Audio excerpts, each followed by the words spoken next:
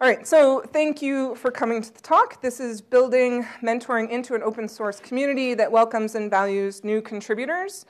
This talk is available if you want to look at it on your own devices or you want to check it out later as a Reveal repo at the URL bit.ly/integrate-mentoring. I'm Cathy Theys. This is my first time to Open Source Bridge, and I'm super impressed. Having a good time so far, and I will be having a much better time tomorrow because my talk will be all done. I am YesCT on the internet, and I work for a company called Blackmesh, which does supported managed hosting. And 65% of their websites that they host are Drupal websites. And I'm involved with Drupal. And Drupal is an open source content management program. I work on Drupal 8, which is the version that's currently under development. We are in the final phase of trying to get it released. We wanted to get it down to 0 criticals, and then we'll have Drupal 8, and it'll be awesome. But I started a long time ago with Drupal 6. And I was volunteering to build sites for nonprofits that I cared about. And I would go to their meetings, and they'd be like telling me all about their activities and stuff. And I'd be like, great, what's your website? And they'd be like, we don't have one. And I'd be like, what the freaking heck? So then I would make them a website. And I used Drupal to do that. And that was my first experience using Drupal. And over the years, I've collected quite a few old Drupal 6 sites for nonprofits that I still kind of maintain for free. That was 9 years ago, though. So, not everybody had a website back then.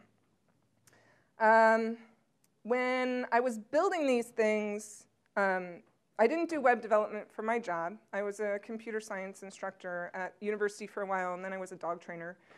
But I would have problems with Drupal, and I would look them, try and find the solutions, and so I would find tickets that somebody else had already opened, and then I would either verify that the problem existed, or I would try out the solution that was posted there, and I'd make a comment and be like, this works for me, or these are the additional steps to reproduce.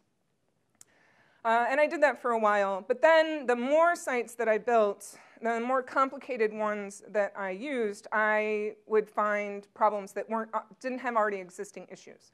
So then I was making my own issues. But I didn't have any Drupal expertise, so I didn't solve the problems myself. But I really wanted them solved. So I thought, well, OK, what I'll do is I'll look at the work that the other people who know how to solve these problems need to do. I'll do that work for them, and then they'll have more time to solve my problems. And I don't know if that was a particularly good strategy, but it was my strategy. So then I started going through issue queues for contrib projects and stuff that I needed for my whatever site I was building at the time, and I would totally triage their issue queue. I would mark duplicates, and I would respond and be like, we need steps to reproduce, and I would tag things, and I did learn to ask permission first before doing that to somebody else's issue queue. But it meant that I was a little bit loud in the issue queues. But the maintainers really appreciated it because they didn't have to do the boring work that I was doing for them, and they could solve the problems. And that worked out pretty well for a while. So I was still doing this on the side, volunteering. And in Drupal, we have IRC channels on Freenode that we use to chat. And one of them is just #Drupal. And you can go in there and you can talk about anything. And there's also #Drupal-support, which I used a lot because I had a lot of support questions because I didn't know how to do anything in Drupal. So I was already hanging out in these channels. I was trying to get my problem solved in the issue queue for these projects that I was working on. And around that time, a core mentoring program started in IRC. And it was called Core Office Hours. And it was for 2-hour chunks twice a week in the #Drupal channel that I was already in for other reasons. And it just started showing up every now and then. And and I was paying attention a little bit, and then I got involved. There were some really cool people there, and I wanted to interact with the cool people, so I started doing that. I was getting more and more into Drupal, and so I was also listening to podcasts, and I love podcasts. I still love them. And I was listening to the Lullabot podcast, and they used to have these really long podcasts where they would laugh a lot.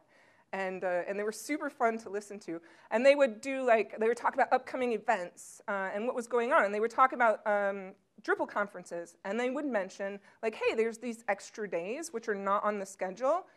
You people out there, that are listening to the podcast, you should go to them. And eventually I was like, well, maybe they know what they're talking about, and I'll go to one of them. So I went to DrupalCon Denver in 2012 and arranged to stay some extra days afterwards, even though it wasn't on the schedule, and I was like, oh, well, I guess if there's nothing to do, I don't know. I had no idea what I was going to do. I was really hoping that I would find the sprint and everything would be fine. So I had found myself in these IRC mentoring office hours, and then I ended up at DrupalCon for the sprint days, where there was also official mentoring events. And that's how I got involved with the mentoring program. Now, my job for Black Mesh is to work on Drupal 8, because, that was 2012 when I started, and I started working on core a lot, so I guess 3 years later. For Drupal 8, I've worked on a lot of multilingual things, content translation, config translation, a little bit of menu links. The last sprint I was at was on some Twig safe markup stuff, which was like kind of theming, kind of security. I learned a lot about that. But between Denver and now, I have been participating in IRC mentoring and mentoring events at cons at every big Drupal event except for Sydney, which I didn't get to go to. So I have a lot of experience with those. The last one was at DrupalCon Los Angeles. The whole entire DrupalCon was 3,000-ish people. On the sprint day, we had 400, and I was sort of in charge with some other people of the sprint day. And we had about 60 mentors there to help with that. And I've done big events and also small little events. So I also have a local meetup that I run in Oak Park, Illinois. And we average 4 to 5 people at our meetup where we have a sprint. So I do some big ones and I do some little ones. Okay, so the talk is building mentoring into an open source community that welcomes and values new contributors. We're going to use Drupal as an example, but I fully expect that these things will apply widely to other projects. The Drupal project and the Drupal community, as we call it, is really good at getting new contributors to actually accomplish something. And it's a key part of the long-term success and health of our community. So a long time ago, Drupal 7 was released early in 2011, and Drupal 8 opened for development right away. We're not doing that anymore, but at that time, that's what happened. And then a couple months later, in the summer, XJM with Catch and a few other people said, you know what, let's have these office hours. And so they started these office hours. And XJM tells this really good origin story of how they moved from contrib into core development. And it's recorded in the DrupalCon Portland contribution sprint talk. And it's a really good talk. So if you're into this, you can listen to that one too. It started with only triaging issues, though. So there was no expectation at the beginning that people would be solving architectural problems and submitting patches and committing things. It wasn't like that. It had very limited scope in the beginning. It was just hey, let's have these hours on IRC. We'll help people find an issue. They can triage it. They can try and reproduce it and add steps to reproduce or correct things that are missing from the issue summary. So it had limited bits in the beginning. And then after that started was the first official Drupal mentoring event. It was in person, happened to be in Denver, which I went to, and I am sitting at the table in the most back left corner in this giant sprint room. So these are rounds in a big conference room, and it's filled with people, and you can't even see me. And the picture was taken so long ago, the resolution is terrible. You can't even zoom in and find it. But I had, even though this was my first sprint thing, and I was not an official mentor, I was just like showing up for this thing, I had gathered a bunch of people together who were having the same problem as I was, and we worked on the day to like solve it and then document our solution. And after we did that, we decided that it wasn't really something wrong that we were doing. It was more like if the documentation was better, then we wouldn't have had the problem in the first place if we had set things up correctly. So I ended up writing a patch to the documentation, and I was about to, I had made the changes to the documentation. I was about to make the patch, and I was like, oh, you know, we're at an event, and there's a bunch of people doing this. I'm like, I wonder if other people want to know how to make a patch and submit it in the issue queue. So I asked the people who were running the event. It was like Andrea and XJM and Tim Plunkett, and I was like, can I use your projector and show people how to make a patch? And they were like, sure. I was crazy. So at this big event, we had sometimes things like that, like big presentations, but we also have more like intimate discussions, like with experienced contributors and new contributors working together. So there's official mentoring things like these IRC office hours, and then these events at DrupalCons and camps. And since like 2011, and even before that, right, there were already seeds of this idea in the community. These things have grown and like leaked into other areas and infected them, even though they're not officially mentoring events. And those are like the issue queues, the chat that we use in general, and other events where there's nothing on the schedule that says mentoring, but mentoring is creeping in. So what happens during these things? So I mentioned these IRC office hours. The important thing about them is they are scheduled, they're dedicated time, there's always an experienced mentor there. They are once a week, and right now we have them both for new contributors, and then we also have them for criticals. So the criteria for switching from like the new contributor mentoring office hours to the critical mentoring office hours is essentially that you have done anything. So like if you know how to make a patch and you know how to like change status on an issue and update an issue summary and you like know what that process is, then we're like, okay, let's get you to work on the criticals because we need Drupal 8 released, please. So we have both of those things. At these office hours, yeah? Are they at the same time or are they different times? They're different times, yeah. And in fact, the criticals are, they're at 3 different times on Friday, depending upon like where you are in the globe, whereas the new mentoring ones are on Wednesday. If you're in the US, it's like Wednesday morning, and if you're in Europe, it's Wednesday evening.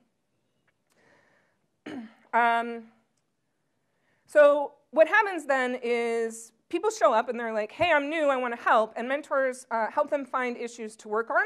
They talk to them and figure out like what their interests are. Either they want to do something they're already good at, or they want to learn something new. But whatever, mentors will help you find something. Mentors help people figure out how do you even work on an issue. So you find a problem, maybe you care about, or it's dealing with a technology you want to learn, and you read the thing and you're like, great, I have no idea what there is to do next. Like mentors help figure out what the next step in the process is. They can also help with technical questions about whatever's trying to be fixed. They provide encouragement.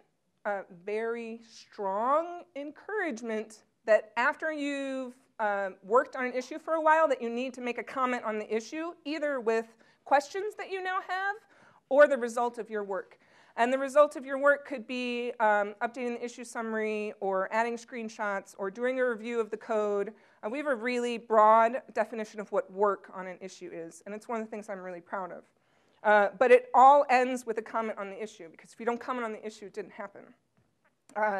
People are often extremely hesitant to do that because it could be the first time they've ever used their Drupal account to write something that other people will read. And so mentors are really helpful for encouraging them to do that in a nice way.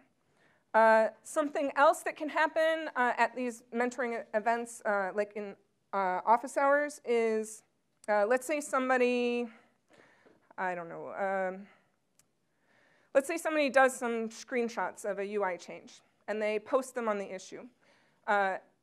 They can then comment in the chat and say, hey, I posted those things on the issue, and the mentor can immediately give them feedback saying, oh, that's great, I'm glad you posted those on an issue. Now, in order for them to be noticed, what we need you to do is embed them into the issue summary. So like whatever the contributor task thing was that this person was trying to do, when they tell a mentor that they've done it, that mentor can give them immediate feedback on it and help make sure that the next time they do that same thing, that they're more efficient at it, or they do it better, or that it ends up being more beneficial. So that feedback is really nice.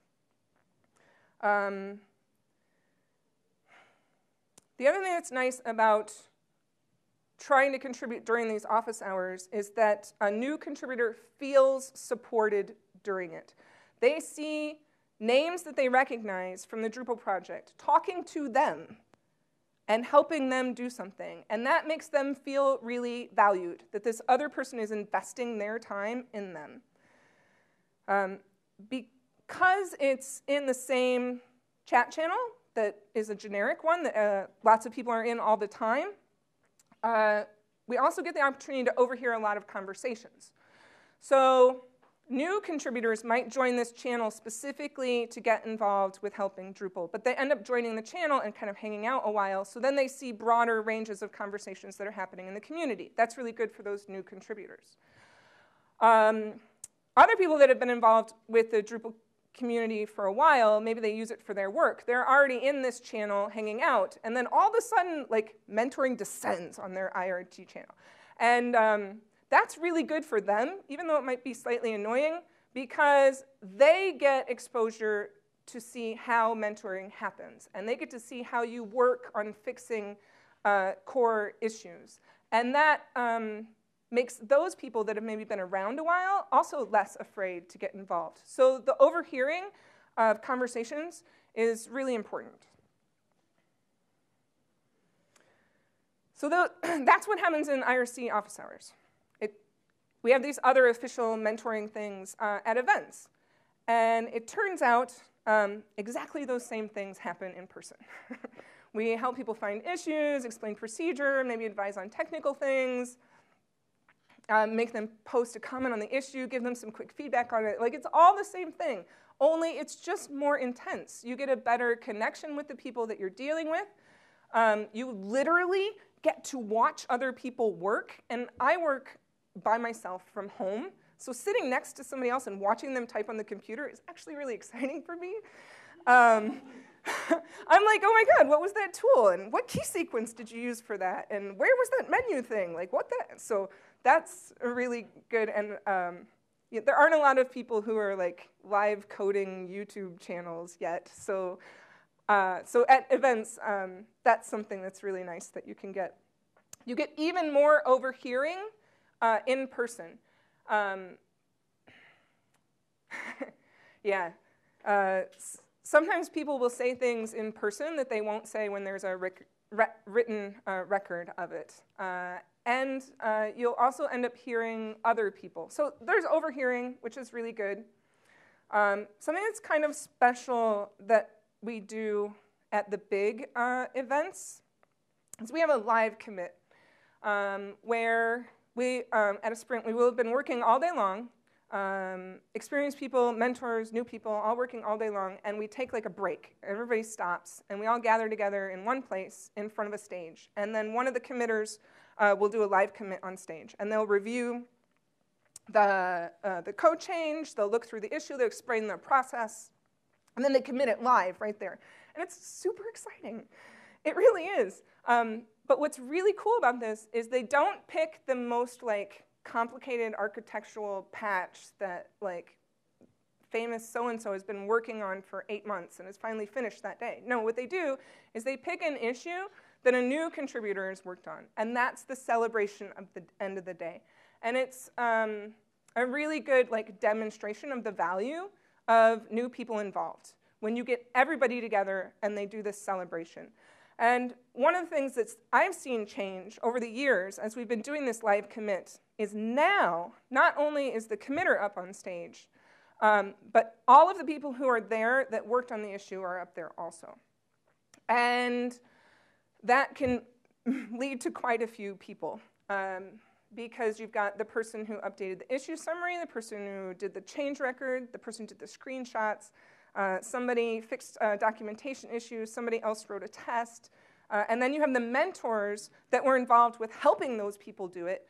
And a lot of times the new person who may have written the test for the issue, when it got reviewed, somebody would have said oh, this needs to change like this. What we do then is we don't have that person go back and change that test. We have them look for somebody else who's new in the room and have them show somebody else how to change the test that they just wrote. So as much as possible, we try and get people immediately out of the I'm new and I don't know what to do, to I'm going to help somebody else new know what to do. And this leads to a lot of people standing up on stage, and a lot of these people are making their first comments on core issues that day, and it's super exciting. So we have these official things, the office hours and events at in-person events. And some of the patterns of behavior and attitudes that we develop because of this leak into other areas of the project, like our issue queues, the general chat channels that we have, and non-mentor specific events. So issues, I mentioned before, one of the things mentors do is get people to comment. Issues are our canonical resource of all things, and anything we work on really needs to get documented on an issue. So we take conversations that we have in person or in chat, and we summarize them and put them on the issue. Some of the approaches that we use for giving people constructive feedback or showing them the next step that they need to do, when we do those things in person, those have started to happen more and more often on the issues. And that really helps people who can't come to events still kind of benefit from that idea. And these issues are a record of our community's behavior patterns. So the more we have these good patterns of behavior demonstrated on issues, the more people who are going to think about getting involved with a project are going to see how we treat each other and be yeah, I want to be involved with a project where somebody is showing somebody else how to do something and thanking them for what they did. So we have the office hours, certain hours in the chat, and we have all this overhearing that happens of people who are regularly lurking there. And what happens is they start to maybe subconsciously absorb some of the patterns of behavior that mentors are exhibiting in that channel during those certain hours, which can also lead to improved behavior in the chat in general. So this spreading of the culture of mentoring comes from some really important parts of it, that we do it in public, that it's the same place where experienced contributors are also interacting. And the whole moving from a new contributor to a new contributor who's helping another contributor to becoming a mentor to being a mentor who's documenting mentoring processes for other new mentors, that whole thing actually provides some kind of career path where you don't end up being bored because you're the only thing you know as a new contributor is how to re-roll issues. You know the next step forward, and there's somebody there to help you take that next step forward, so you can always kind of be challenged both technically and with your personal skills and leadership things. There's a nice path forward. All right, so let's see. So that's kind of like when it happens and the effect of it. But what do mentors actually do? So not only do we talk to people directly, but we also work to change the tools to make it easier for new contributors to get involved. We work to change the community to making it more welcome. We encourage people to maybe change their language or add some structure or policy or document things. We have direct interaction with new contributors to help them be effective with their time. We also have direct interaction with new contributors technically to help them find solutions. We have a general attitude that our goal is not to tell people the answers to their questions, but to help them know how they can find the answers to their questions.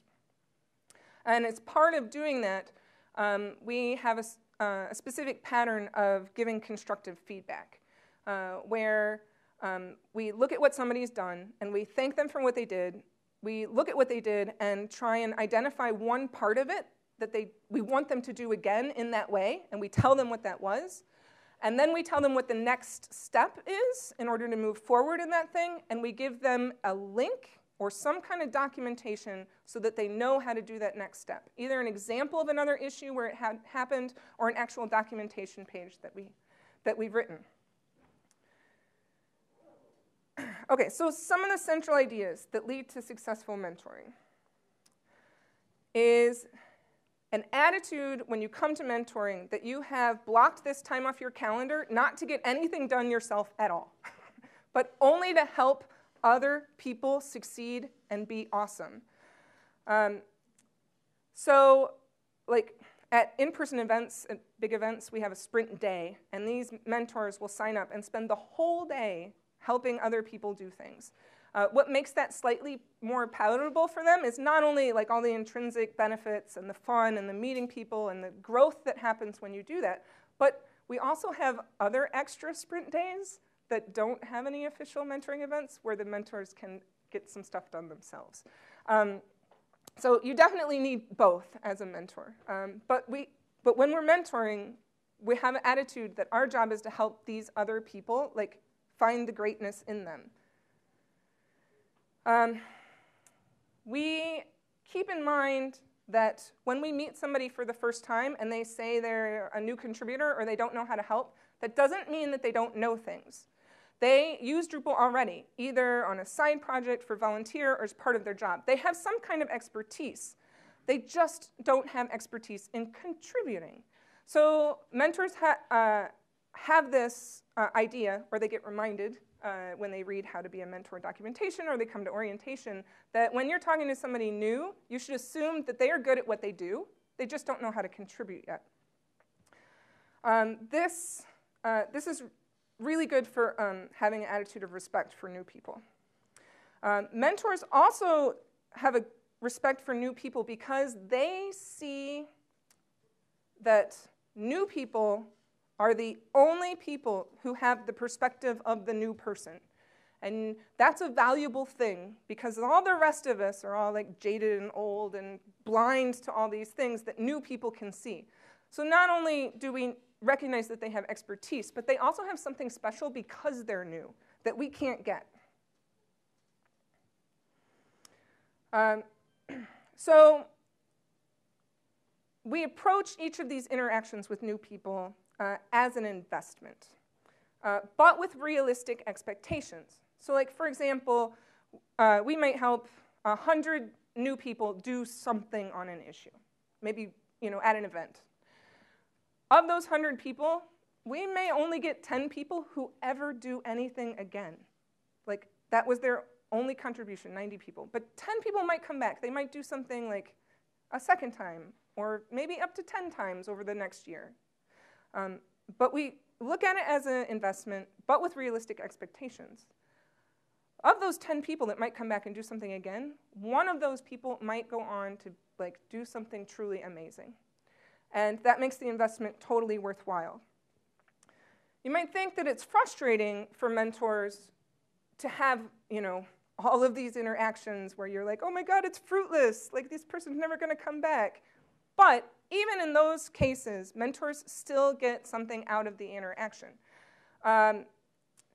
Oftentimes, the mentors are learning something new themselves. So it's at least interesting. Because as a mentor, I might help somebody work on, like CSS changes. I don't know a lot about CSS. But when I work with somebody and we go through an issue, I learn more about that. So it's beneficial to me no matter what that person goes on to do. But there's also this chance that they might go on to become the next maintainer of Bartik or something. So like, it's a really good investment either way. Because mentors have a lot of interactions with new contributors and a lot of first-time contributors, right? Because we keep getting first-time contributors. We experience first-time contributor pain over and over and over again. So it's like we feel it ourselves. So we're highly motivated to improve our tools and also to expose cultural secret information and document it somewhere where people can have access to it. So we make a lot of contributor task documents, which are like, these are things that you have to do on issues. Here's how to do them.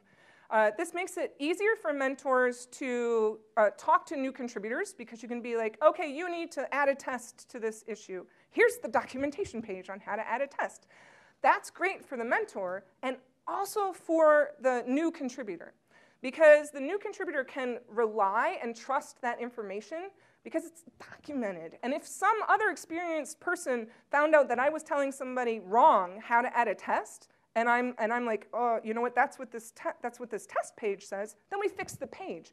We don't have to have an argument about like whether or not my approach to add a test is the right one. It gives like a canonical source, which makes it more convenient for the mentors, the new people, and gives us a place to focus and document best practices. So contributor task documents are something that really useful that has grown over these 3 years that we've had the mentor program.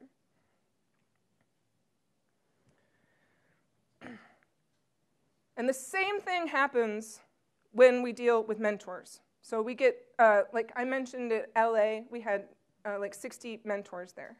I would wager that we had maybe 15 of them had ever mentored at an event before. So most of them were mentoring for the first time at an event. But they were supported because they knew there were experienced people there. They could ask questions like in the moment. But also we had documentation for them so they knew what to expect on the day. They could read it ahead of time. We sent them email. We prepped for them. We had an orientation BOF at the event where we went through things and we like disseminated like tips and tricks. But they were all also documented.